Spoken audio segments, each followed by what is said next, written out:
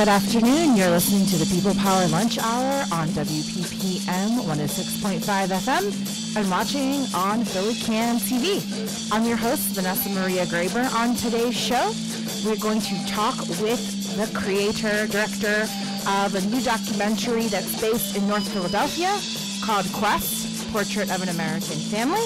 I will be talking with the director, John Olshefski, and one of the stars and main characters of the film, Christopher Quest Rainey. We'll talk about the film and their experience filming over 10 years and more here on this edition of the People Power Lunch Hour. The People Power Lunch Hour is a weekly talk show produced by Philly Can, where we talk with members of the community about local organizing, social movements, civic engagement, and more. Stay tuned and listen. We'll be right back.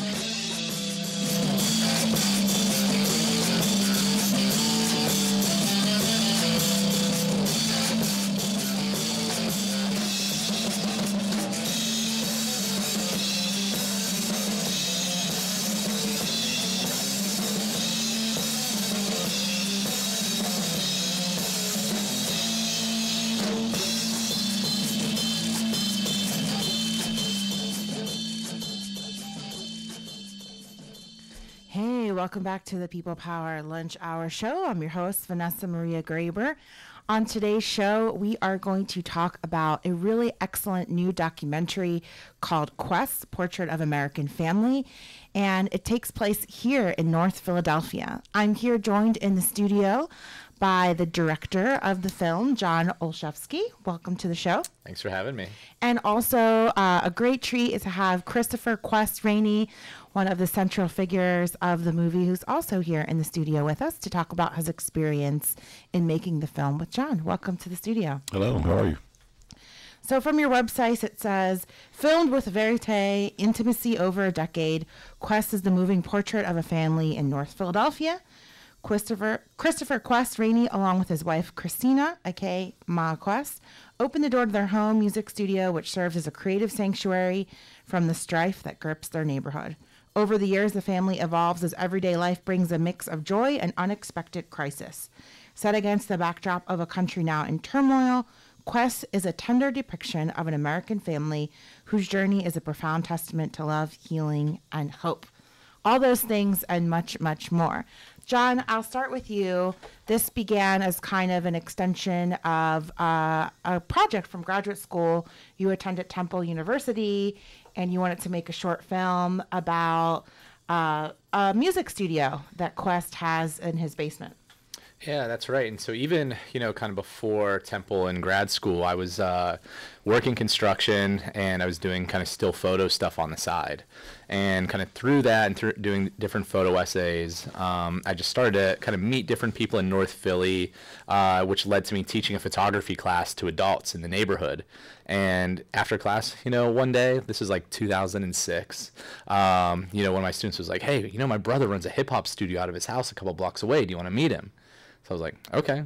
So we walk on down and, JC knocks on the door and then Christopher Quest Rainey opens it up and sees me kind of, standing there. And that was like sort of our first, kind of interaction. At that point, neither of us knew we were going to end up on this multi-year, over a decade journey, this like sort of collaboration in storytelling. But sort of after that initial meeting, Quest invited me to come in and take some pictures of the guys at the studio just to promote them, give them a boost. And when I first got there, I just really fell in love with the place. Just like the energy, the passion, just blown away. And I was like, any way I can support, I'm happy to do this. And so I just kept coming and hanging out in the studio and just taking pictures. And then I heard that, Quest doesn't just do, the studio, but he had a day job, working a paper route, which I kind of related to that working life versus the creative life, dynamic and having to balance the two, doing construction and photo. And I asked, hey, do you mind if I go on the paper route with you and do this sort of photo essay that kind of parallels those two sides of, his personality and his daily routine. And so that led to me sleeping over the house, sleeping in the studio. We'd get up at 3 in the morning. I'd spend the day with him and the guys, on the paper route, and then maybe go back into the studio. And we did this for about a year and a half. And during that time, I got to know the family, and I just realized there's so many layers to this like beautiful, group of people, and had this idea like, hey, why don't we like make a short little documentary? And so that kind of coincided with me beginning the MFA program at Temple. And, so we had a version of the film in December 2007, and was like, oh, it's, not quite there. And I, kind of worked on other things while I was at Temple, but kept pushing this. And, 2008, there was a version. 2010, there was another version. But I just felt like, oh, it's not there yet. Let's go a little bit deeper. Let's go more. And then, finally in 2017, we finally finished the film. That's a long story. Yeah, definitely. So what did you think of John when he shows up in your home in North Philly? Honestly speaking, my first initial reaction was, okay, what does this cop want? Because in our neighborhood, it's predominantly black people. So when somebody of a different race knocks on your door, two things: either they're a cop or they're selling Amway products, so to speak. So it was kind of funny when he knocked, and my brother, because I didn't see my brother kind of was standing off the stoop. And I just saw John with the camera, and I'm like, okay, like suspect. What does this guy want? But when we invited him in and talked to him and everything, and like, I really want to say thank you to my brother, because like without my brother actually helping us to meet, none of this would be possible. Our story wouldn't be out. Our family lives wouldn't, be told to the world or whatever. And my wife and I, we're really open people, and that like the thing about our studio is that we open it to the public it's mainly directed for the children, the teens that really don't have anything to do, kind of hanging on a corner, single parents, stuff like that. They all have hardships and things, but we found that they all had one thing in common: everybody loved music. So my wife and I decided to, start the studio really just to not only help our own children, but to help the people in the neighborhood to have something to do. The younger kids have something to do besides, hanging on the corners, getting into trouble. So, the film is about your family, yes. right? And but also about life in North Philly. Yeah. And where exactly do you live? I wondered, because I recognize some areas, but like, what's the intersection? Right there, I'm on 23rd and Norris, right there, or between Norris and Burks on 23rd Street. The famous rapper Meek Mills, he always raps about 23rd and Burks, the same corner. We're all kind of from the same neighborhood, and, I watched those guys grow up too. When they were little, they would, someone would come through the studio every now and then, including him too. And it's really a beautiful neighborhood, we have gardening around in the neighborhood and community leaders that really go without being acknowledged, so I guess this film, kind of opens the door, for people to meet those fantastic other people. Did you grow up in that same neighborhood? Yeah, I lived in North Philly pretty much all my life. Besides, going through my teenage years, running the streets or whatever, predominantly North Philadelphia, right there in that area was my specific stomping grounds. I started elementary school pretty much in '75, and, started meeting other kids and things like that. And, you find out a lot about your friends as you grow up, and a lot of people were into music around that time in that era. When I was little, hip-hop had just started coming on the scene in the 80s. It was kind of fun, Now, prior to this film, have you ever seen any films or media about North Philly? If I did, it was, a lot of violence involved. And when you look at the news always talk bad about North Philly. And you would hear so many, wrong things or incorrect, stories about North Philly. Yeah, so, yeah, we did hear a lot about North Philly. And nothing quite speaks about North Philly, kind of like, this in particular project that we're doing now. And what about you, John? You're from Pittsburgh, right? I grew up in Pittsburgh, but yeah, I've been in Philadelphia since 2000, so 17 years. I consider Philadelphia home, and it's my family now. But yeah, in terms of like media depictions of North Philly, like Quest said, you get the news, that just, something bad happens, and the sensationalized kind of depictions of these, the aftermath of a shooting or some kind of crisis. And you've got the sirens and the police tape shots, and it just really doesn't reflect the complexity and the layers of, the neighborhood. And even too, going to Temple, there's like this, you definitely have some kids that go out with a camera and just find some wild, someone who's maybe, got some issues out on the street and film with someone for for a couple hours and then turn that, you know. And so there's like, you know, even in terms of like the storytelling, the power of storytelling, you know, often, you know, when folks go into North Philly with a camera, they come out with stuff for other audiences that sort of just reinscribe the stereotypes that, you know, people already think, and those are, it's just untrue. And, you know, and I think that I wanted to kind of go into the community and stick with the community and make a film in North Philly for North Philly. And that was the goal early on. And, you know, things have kind of gotten bigger, you know, since those early days. But I think that heart and that dedication to the neighborhood and offering the film to the neighborhood and work and bringing the film to the neighborhood is still something that, you know, we, you know, are collectively, you know, committed to. I mean, we have that in common here at Philly Cam, because so many people, you know, they're from all over the city, but they come in here saying the same thing. Like, there's all these great stories in our community. They're not being told. We don't like the way the media portrays us. We're not just all drugs and shootings. Right. And so it was nice to see that community element, and that like real people live here, and that people are nice. Yeah, definitely.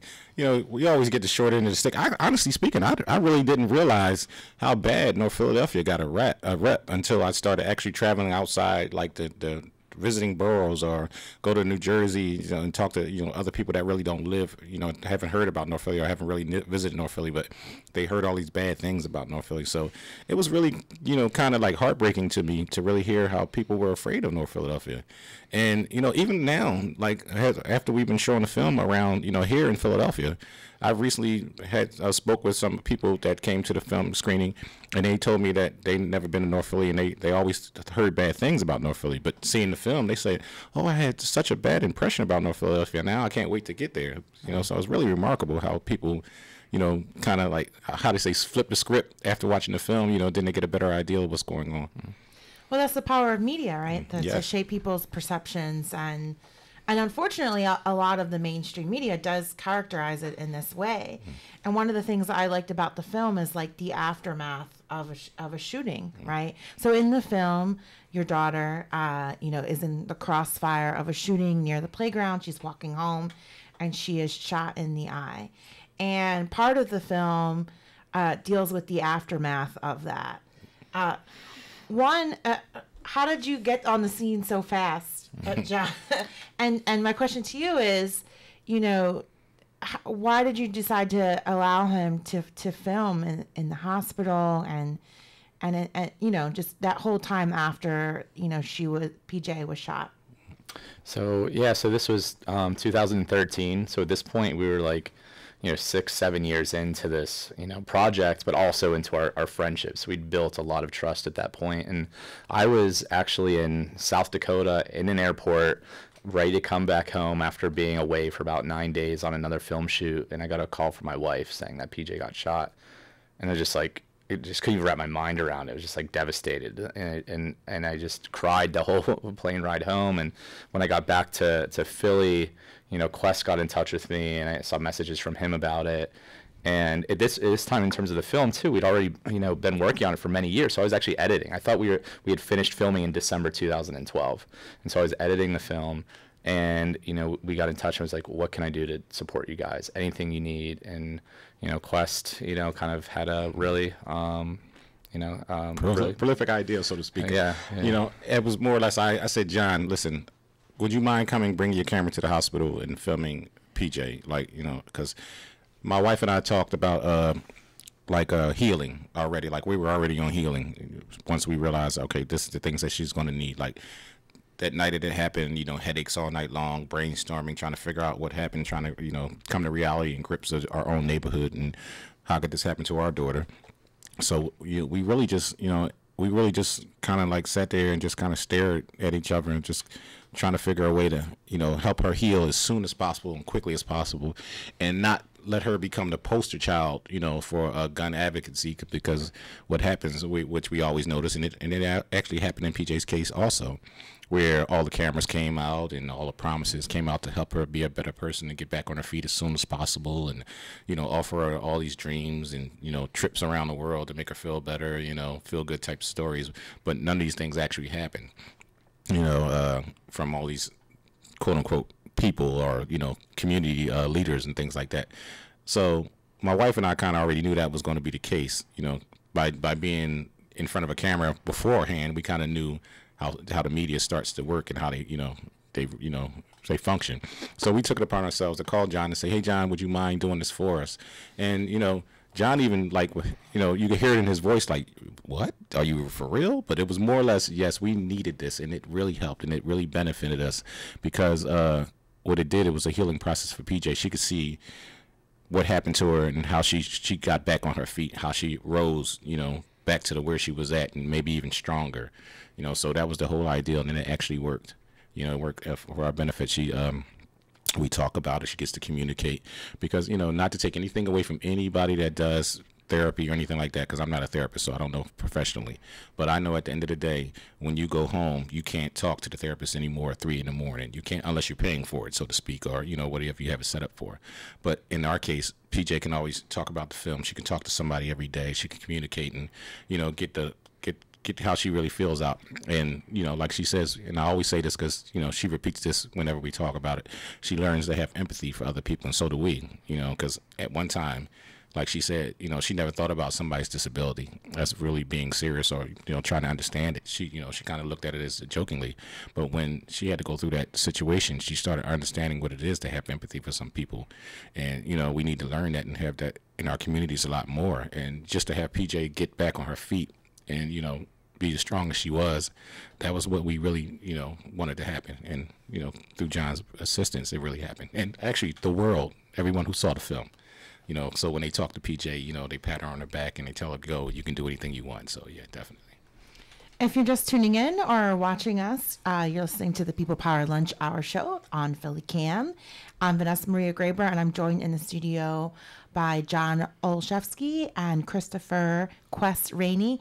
And they're here to talk about their film, Quest, A Portrait of an American Family, which is all about Christopher's family in North Philadelphia. So there are many precious moments in the film, and this kind of speaks to the really great job in the production and the editing. But reality, there's probably a lot that was not shown because you filmed for so much. How did you begin to start cutting down the footage and sifting through it? Of course, these are this is their life, right? And so how did you begin to make those decisions of what to show in this film?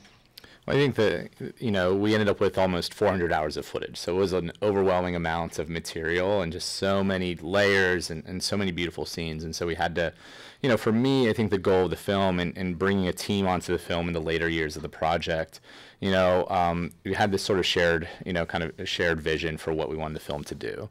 And we wanted to tell a story from the point of view of the Rainey family, to show North Philly from the perspective of someone who actually lives there, as opposed to this outside looking in sort of thing. And we wanted to craft a film that would build connections between our viewers and the Rainey family. So that's what we measured every kind of moment up against. Is is this going to allow the viewer to connect and understand them in a deeper way than maybe they would sort of think or assume. And so really focusing on universal moments. And also too, there were definitely some moments that while I was filming, I just knew that it's just a powerful moment and, that it would probably make the film. And there were other moments that we discovered, just in the edit by looking through raw footage and knowing sort of how the different stories and different threads sort of, ended up. It's like, oh, okay, now we need a piece of this to set up this thing that happens later. And so, working with our editor, Lindsay Utes, she worked on the film full time for a year, just going through the material. And then we would look at scenes and look at, cuts and then discuss them and measure them up again against this idea of is this going to allow a viewer to connect to this family? And so that's how, we made our decisions. And I'm just really proud of sort of where we landed, this collaboration that really started with the neighborhood and the Rainey family, but also kind of being able to bring in some talented filmmakers who'd finished feature films before too, because this is my first feature film, to kind of help show me the way to what is the process, how do you make kind of a sense out of 400 hours of footage. And so with Lindsay and then also our producer Sabrina Schmidt Gordon, we just had a lot of discussions, and also because there were versions of the film, you know, we'd screen them with the Rainey family. And so we were able to talk about those early versions, you know, the 2008 version, the 2010 version, the 2013 version. And so we talked about that stuff, you know, as the years, you know, went by. And that allowed me to really have a sense of like their vision and what they wanted to say and what they were connecting to, and things that maybe we should change moving forward. And so that was an ongoing dialogue over, you know, this 10-year period. How did you explain John to people? Is he following you around all the time? Or did people think it was strange? Like, oh, there's that white guy filming the Raineys again. No, at first, I must admit, though, when John first started following me around with the camera, a lot of people would look, and you know, they'd be like, you know, what y'all shooting a music video? You know, that's the first thing everybody thinks. You know, you shooting a music video? That's, you know, after a while we just start saying yeah, you know, but really, you know, John would just get up with me and just ride out early in the morning, like, and throwing those papers. We'd be off the truck, on the truck, off the truck, on the truck, and we walk 10 miles a day. And John's walking backwards with the camera, like, it's amazing just watching him try to film us. And people riding down the street literally will just stop. Or, you know, some camera hams that, you know, try to get in the background and do some crazy stuff. But no, it was actually a pretty fun, you know, situation, you know, as it was going on. You know, and then being able to explain it to some people, you know, actually what was going on was really interesting too. Because, oh, wow, I can't wait to see it. You know, and I wonder if, you know, if any of those people that actually saw us filming over the years, you know, got a chance to see it. I'm pretty sure they would be pretty happy. They're probably also like, that was a long time ago. Really, yeah, definitely. Honestly, you know, because like the first year, like we thought, like, you know, like we said, we thought it was a small project. And then because of our friendship growing, it was kind of easy to forget the camera's there, you know, because John's there, you know, but, you know, he's so long, you know, we'll feed him and, you know, we'll eat and we'll hang out and we'll do all these things together. And after a while, you forget that, you know, he's doing, a job, you know, or he's trying to complete a project. So it really, you know, the camera kind of, how can I say it? It's just like the elephant in the room. Nobody wants to talk about it, but you know it's there, so to speak, you know. It fades into the background. Right, exactly. And it was fun, you know, to be honest with you know, like trying to, like certain situations, like as the kids, you know, teenagers do silly things or whatever. And they'll peep around the room to see if John is in the room sometimes, you know, as they, you know, watching them get older and things like that. So that's really funny. At first, you know, the kids, they love it. But when they want their privacy as they get older, they kind of like, oh, God, oh, John's over here today. I'm not going to hang in the house today. You know, so those moments were kind of, you know, fun. And how did you kind of explain this to your family? Because at first it was, you came into the studio to shoot the to other rappers and MCs. Right. And then he wanted to do the film about you throwing the papers, but then the camera turned towards the family and everything. You know, that was, I guess that was kind of it's hard to explain those moments because they kind of like went kind of quietly, you know, as we were filming. And I'm like, hey, babe, John's going to shoot, you know, you cooking in the kitchen today, or, you know, hey, kids, John's going to shoot you guys playing outside today. It pretty much everybody was like, okay. You know, we were kind of nonchalant because, like I said, the friendship we had, you know, kind of solidified the fact that he was always there. And, you know, unless it was something really specific, private, where the kids be like, can you not shoot that? You know, it wasn't a problem. You know, we do have, you know, privacy, you know, control over our lives, you know, so to speak. So it wasn't an issue of like John just whipping out the camera at a very sensitive moment where we didn't want him to film.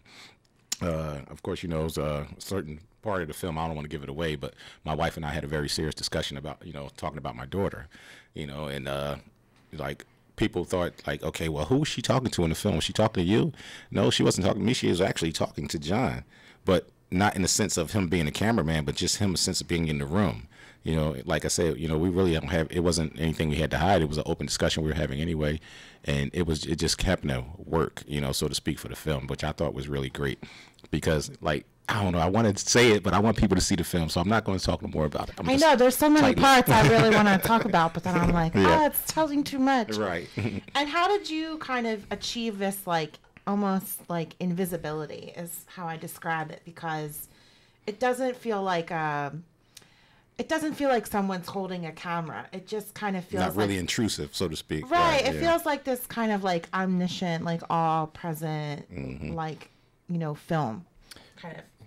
Yeah, I was just, you know, tagging along, you know, and so I was there. I spent, you know, a lot of time. So it was like long days, and you know, it's just like, yeah, people are just used to being around and they have to live their lives. And there were some times where I would even sleep over the house for multiple days in a row. And so I was just sort of this constant presence. And it wasn't like I was just, you know, not interacting or anything. Sometimes we'd be hanging out, but then all of a sudden, you know, someone would come in and a conversation would start and I would sort of be like, oh, well, hold on. I would start filming and, you know, people were just used to me, you know, kind of being there. And again, we've been doing it for so many years that it just was like, yeah, at some point you just have to live your life and have conversations you have to have, and, you know, I just happen, you know, to be around. And it's like, I think that like there's this sort of, I would say like filmmaker subject, you know, symbiosis that happens. It's like you're aware of each other's, you know, presence. And one thing that I, you know, talk about that's kind of funny is like, you know, Quest talked about me walking backwards and stuff on the paper route.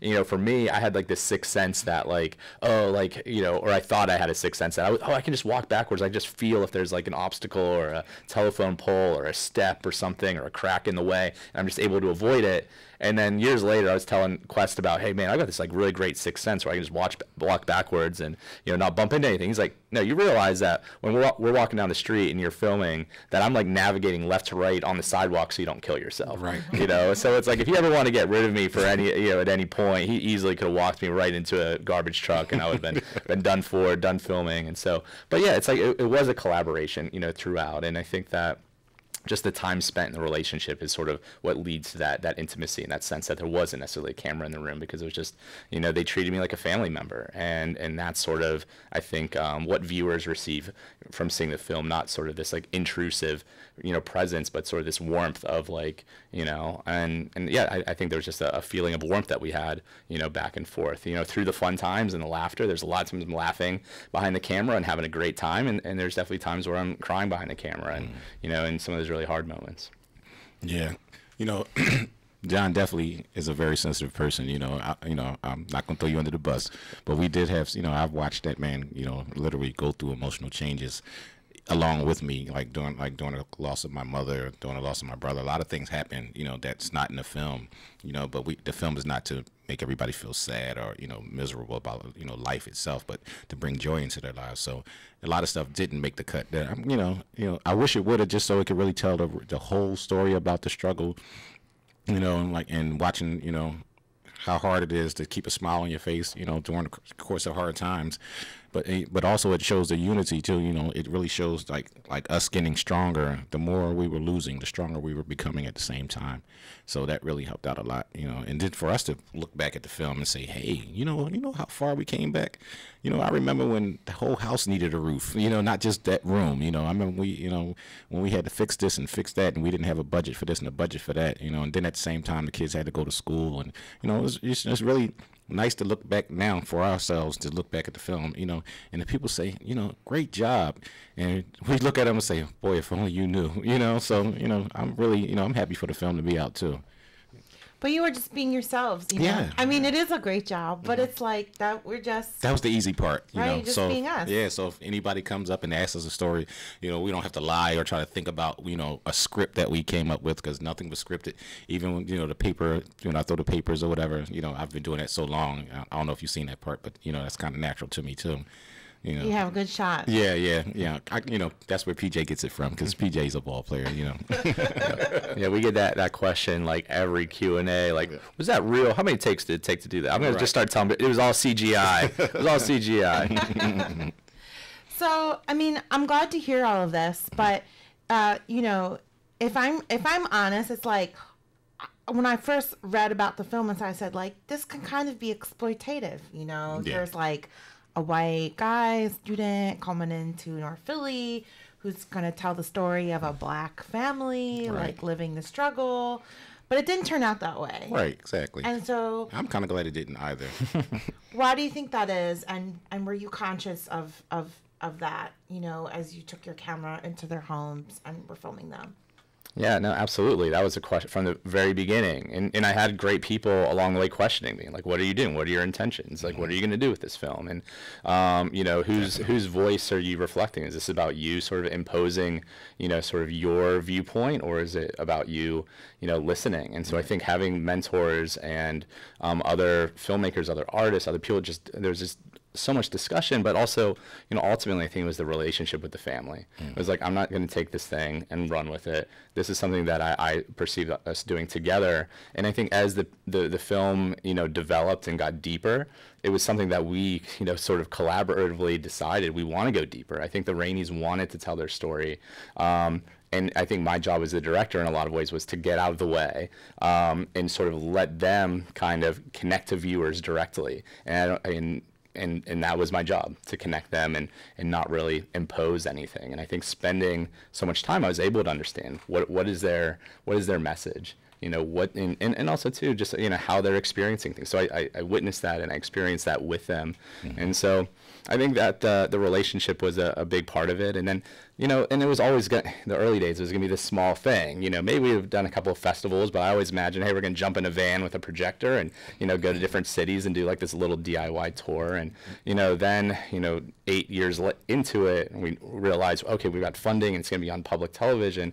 Now all of a sudden the stakes are so much higher, and that, that weight of responsibility to get the story right and to really honor the Rainey family, and be truthful, to kind of be true to their experience, was so important. And I think that, discussions, with the film team about how to sort of structure that on like a frame by frame, scene by scene, basis. But I think embedded in the raw material is that warmth and that friendship. And I think that's, hopefully that, kind of what makes it feel like not some just white guy telling guys thing. And, some folks would say that that's just a rule you don't break, like let, folks from a community tell their own story and don't, interfere. I think that it is possible to do it right. That's why I made the film and I stick with it.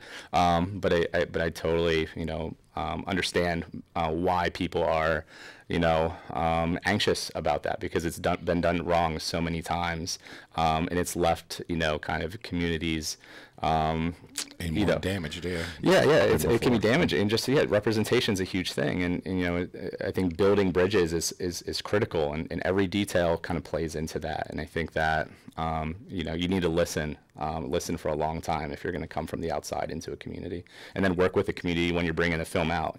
Don't bring it out everywhere else. Bring it to them. All right, if you're just tuning in, you're listening to the People Power Lunch Hour show, and I'm your host, Vanessa Maria Graber. I've been speaking with John Olshefski and Christopher Quest Rainey, and they're here to talk about their new film, Quest, which is out in theaters now. It's going to be showing in Philly this week.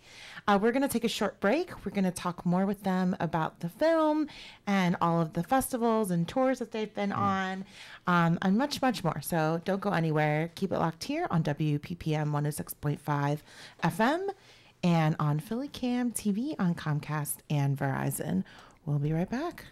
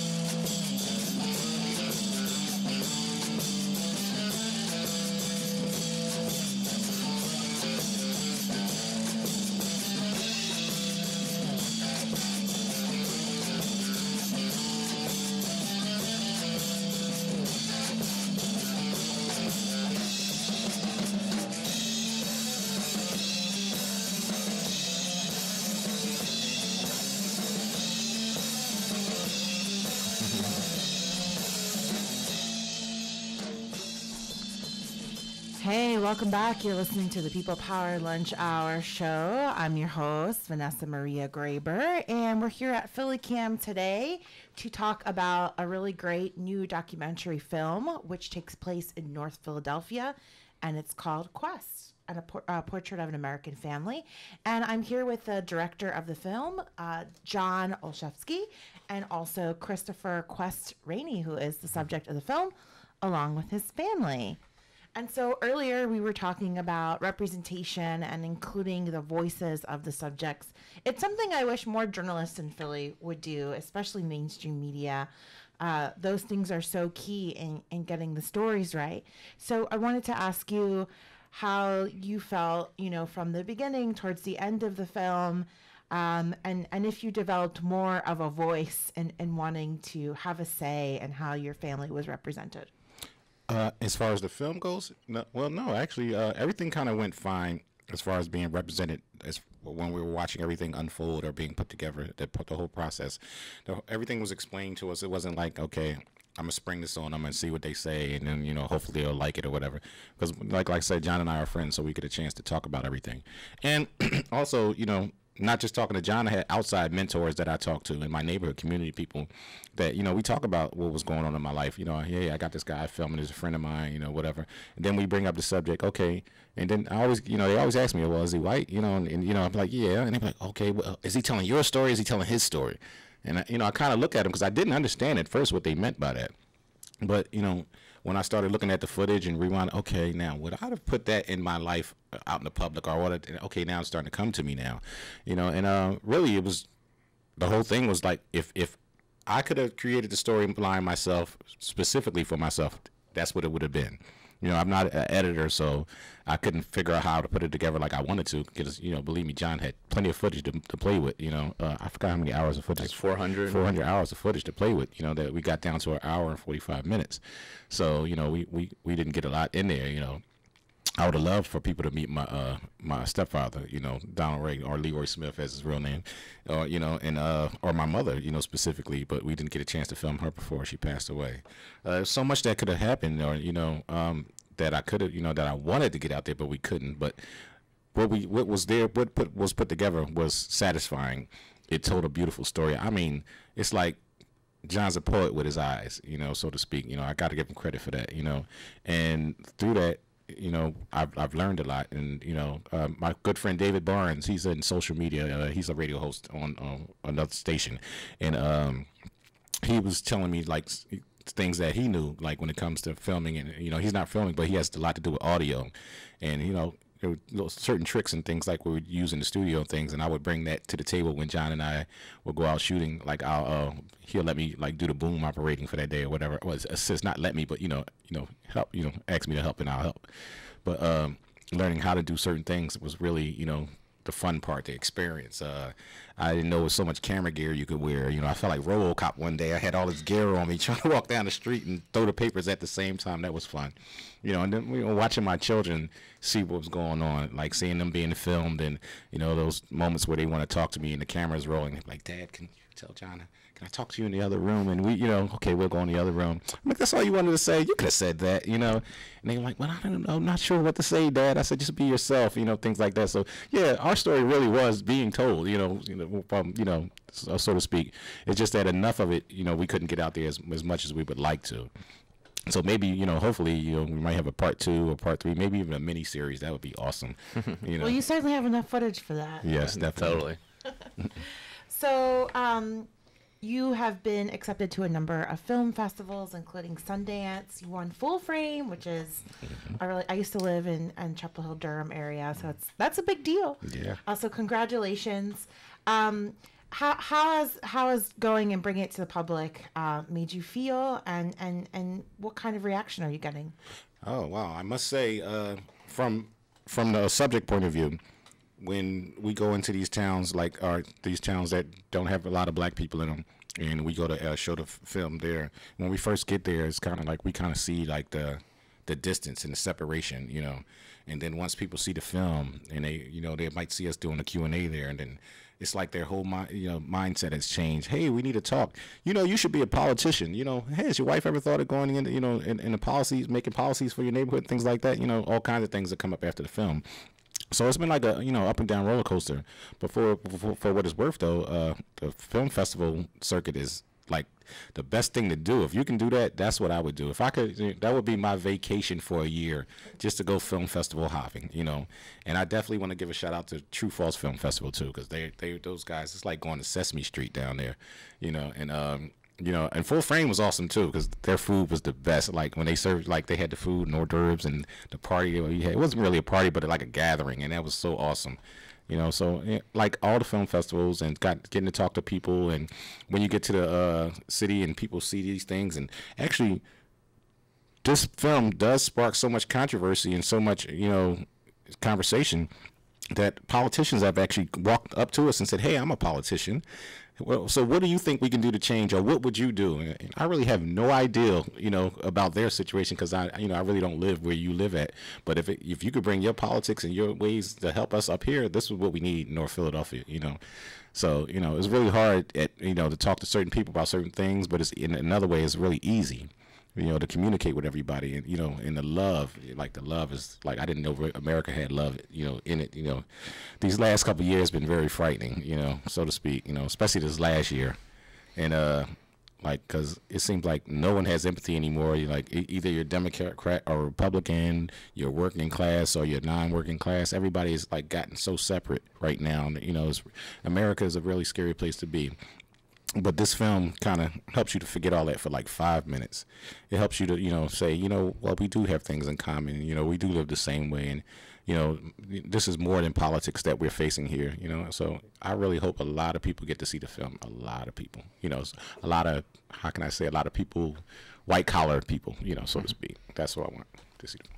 And John, how did you feel? I mean, this is your first feature film. First feature. Well, it just, you know, it was funny. So at our premiere at Sundance, you know, it's spent like 10 years. And for me, obviously, you don't film with a family for 10 years if you don't enjoy the process. And so I enjoyed being with these guys and doing it. And so I did feel a little bit melancholy, like, oh, this is like the end of the road. This is the end of the journey. And so that first screening, I was like, oh, an hour and 45 minutes, 10 years, and now it's already over. But then, like Quest was saying, like going and being able to travel with them, it's like the journey just continues. It's like, you know, the daily routine's a little bit different, but it's like, I make films to make friends. And now, like, that the film is out there, and I think we did our job, that people are connecting to the Rainey family through the film.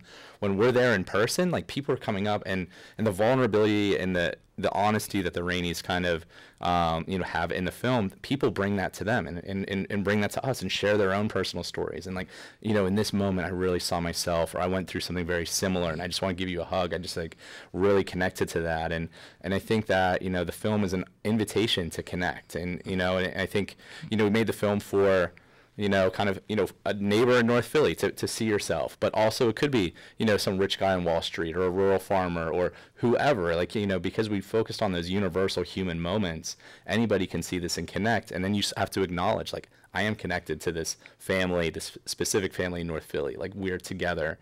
And then I would hope that, you know, the challenge is thrown out there, like, now, like, let's actually, you know, live our lives, you know, and acknowledge that and make choices, you know, based on this sense of connection. You know, like, if we're connected, then why does a neighborhood like this have to sort of endure these types of obstacles? What is my responsibility to kind of get involved and, you know, support? And so I think that's, like, been really incredible, you know. And you know, we've met so many really cool people, you know, throughout, and just even being able to see other filmmakers and their subjects. It's like this, it's this funny thing. It's like you're almost like bands on tour, you know, you kind of start to see people, you know, over and over again. And now we're at the end of the year. And so some of us were converging again with, like, award nominations and things like that. And, you know, but at the end of the day, it's really about bringing the film to the people where they're at. And so we're enjoying, you know, the festival stuff and the theatrical, you know, kind of release that we're doing.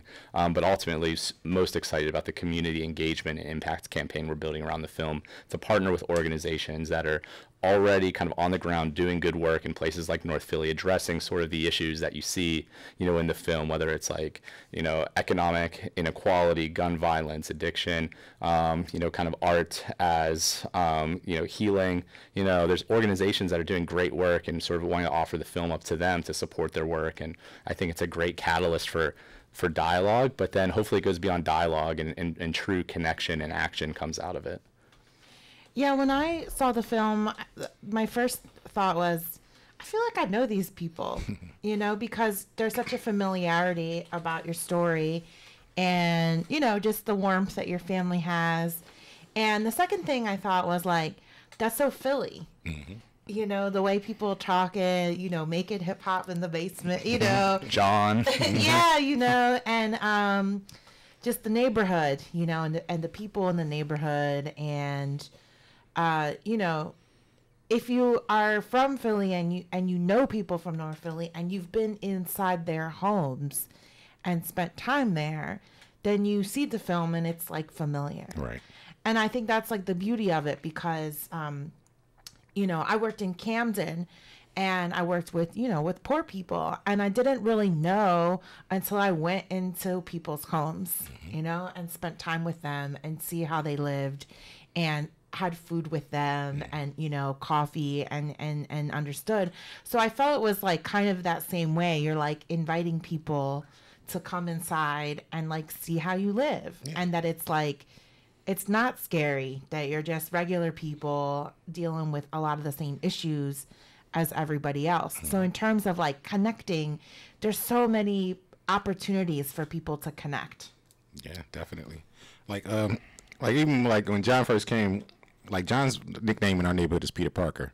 And he got that name from one of the guys from the studio, like from John coming in and taking pictures, and like we connected real fast, and he connected with the guys real fast. I think what connected John the most, like immediately, one day he came in and was snapping pictures, and John climbed up on my furniture.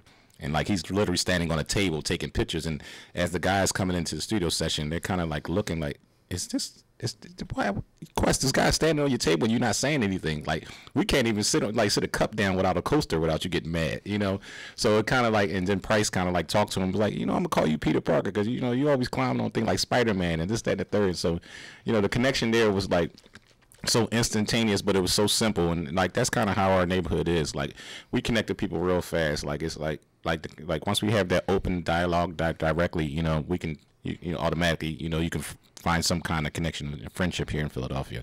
Not just North Philadelphia. I'm talking about the whole Philadelphia. You know, that's the type of people we are here in Philadelphia. You know, we're friendly people. We're open. If, you know, people just have to talk to people. Like this world has grown so cold and so scared with, you know, with the politics these last couple of years. Like nobody, you know, everybody's kind of shut down. But I'm here to say, people, please keep your dialogue open. Start talking to your friends. Start talking to your neighbors. Even if you don't like your mom and your dad for the decisions that they make, still respect them and talk to them. You never know, you know, what you're missing. Mm-hmm. You know? Yeah, like, you know, the film has been called a labor of love so many times, and probably like a reference to like how long it took to make it and the fact there was no budget or anything for many years. But from my experience, like it was a labor of love, but I was on the receiving end of it because this family and this community really embraced me and took care of me and fed me and all of this, you know, for all these years. And I just want viewers to recognize that and feel that, because I think that, you know, wider society that might be scared of North Philly, it's like they're missing out because there's so much beauty, there's so much warmth there, and it's just an invitation to connect, and then also get together. Like it is true that some scary things do happen in the neighborhood, but that's because of, you know, the system failing, and we need to get the system right so that we can support these beautiful families that are out there. Yeah, even in the film, when the shooting happens, you know, it like doesn't descend into chaos. Right. For the most part, you guys keep it together. You try to stay positive for your daughter. Mm-hmm. It seems like you're like, we need to be strong, and you ultimately get through it. And also, with your son, what's his name again? He has William. William has cancer. Yes, and, definitely. And so there's also this, you know, this tension, like, oh my gosh, is he going to get through this? What's going to happen? Mm-hmm. But, you know, like, you survive, you get through it. Yeah. And you do it with love, right? Right. Because when William first got sick, like, William was the first tragedy, like, out of our children, like, that was really massive, besides the little boo-boo or scratches or whatever. Because when we found out William had the cancer, you know, it was, like, mind-boggling to us. He was doing his little odd job. Actually, he had a side job at Wawa. And he was working behind the counter, and he actually lost his vision instantly, and it was gone for like a half hour. And when he came back, he just came home. We took him to the hospital to get him checked out or whatever, and they found that he had a tumor on his brain. And like that really, everybody kind of like froze, you know. Now that part of our lives was really the test even before PJ, because William that happened actually almost a year to date before PJ got shot. So to deal with that was really hard then. Then William had at the same time, William was having his first child, so now, okay, he's young, first child. Now we're raising his son because we don't know if he's going to survive because, brain cancer is, is really difficult to fight. And he pulled through, and he beat the cancer and everything. He's cancer free. And Isaiah's doing good. Actually, this is Isaiah's 5th birthday year, so we're celebrating that. And, that really taught us first, okay, let's understand that something's happening to our child and how do we deal with it. That, a lot of footage that didn't make the cut, but our emotions were running wild that whole year. And then for that to happen to PJ behind that, the next year was like, okay, now we are already numb, so let's just, how are we going to keep this moving? How are we going to, survive this? And, the camera was there to capture all of that. And it helped us. Even like looking back at William looks back at the footage himself now, and he sees how slim he had gotten, how much weight he lost, and now he's he's heavy again, and he's feeling jolly. So we're grateful for that. That he's here for his son. And sometimes, like when I'm home now, I'm grandpa, pop, and Isaiah is always with me. Sometimes when William's hanging out with his homies or friends or whatever. So I do get a little jealous when William comes home and Isaiah get up and run down the street, Dad, because I was there with Isaiah his first year during William's struggle, and that really that really attached me a little bit more to Isaiah even harder, because we didn't know the outcome. So in my mind, okay, I have to be more than just pop for that time, and that's what I was for that time. And my wife was, more than grandmom, so like during that first year, of our first struggle with our children, our first major struggle with our children was not easy. But we persevered, and, we want people to understand it's not easy, but that's what the film is about, making it through. If you're just tuning in, you're listening to the People Power Lunch Hour show here on Philly Cam TV and on WPPM 106.5 FM. I'm your host, Vanessa Maria Graber, and we've been talking to two people who created a really wonderful film called Quest, A Portrait of an American Family, and it takes place here in North Philly, and it is about the family of Christopher Quest Rainey, and it is a film made by John Olshefski. And so we're talking about the film and the success it's had of film festivals and its portrayal of life in North Philly. And the film has so many great parts, it's like hard to pick apart. But the bottom line is you have to go see the film. It's out now in theaters. Tell people where they can see it, how they can interact with it. Yeah, so the film is playing in Philadelphia right now at the Ritz at the Bourse, 4th and Chestnut. There's 4 screenings a day until at least, Thursday this week. And, we did pretty well over opening weekend, but not sure if they're going to extend the run, or not. And then, beyond that, probably early in the year, we'll continue to, try to bring the film out, in Philadelphia, but it'll become available on iTunes eventually. And then probably about a year from now, probably, October, 2018, we're going to release the film on public television through American Documentary POV. And we're going to be bringing the film out right before, midterm elections, because we want people to consider places like North Philly and families like the Raineys when they're making those, when they're voting, and are we considering families like that, and how can we support them? And so that'll, be another opportunity. But yeah, we'd love to see you at the theater, this week over at the Ritz. So just, you can check out our website, quest-documentary.com, to learn more about the film, or, on social media, our tag for Facebook, Twitter, and Instagram is Quest the Doc. Have folks in the neighborhood been able to see it? Did you have a screening for them? Or? Yeah. Actually, we had a screening. It was April, I think it was. No, August. August. I'm sorry, not too long ago. August at the Advocate Church on Gratz and Diamond in North Philadelphia.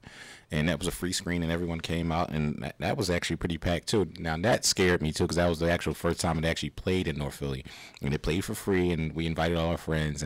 The turnout was like really great, and not like you talking about somebody being nervous, because it's okay when somebody you don't know watching your film, but now your neighbors and your close friends that really know your life, and they get to see the film, they be like, okay, of course, I never knew that about you, or I knew that, so you get those kind of racing emotions, okay, who's going to judge and who's not going to be my friend anymore, or who's, maybe there might be something that they didn't like or whatever, or the guys coming to the studio.